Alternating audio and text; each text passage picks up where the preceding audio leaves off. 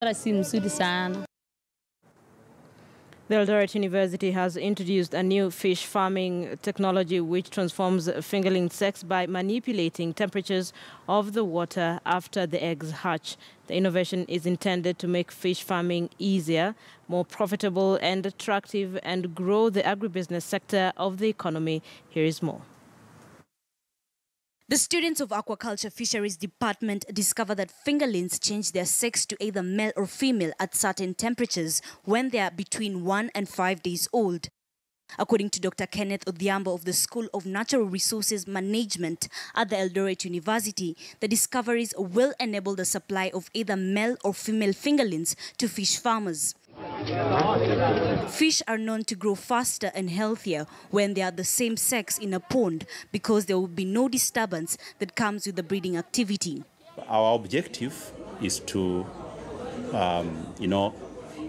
serve the farmer. So the farmer should be able to get quality fingerlings, should be able to produce enough fish so that, for food security, and also we are using this to play our role in helping our country achieve the Vision 2030.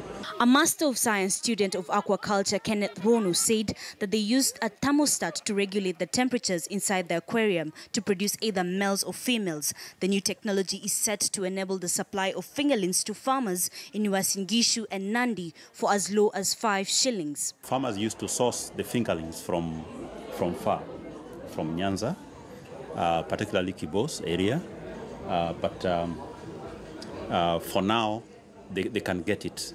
The fingerlings are within their reach. The institution is currently able to produce 5,000 fingerlings per month, though more fingerlings could be produced with proper funding, allowing the supply of high-quality, one-gender fingerlings to fish farmers throughout the country. Most people do not understand it. So far, the university has produced tilapia and catfish, which are more adaptable upcountry. Ashley Mazuri, KTN News.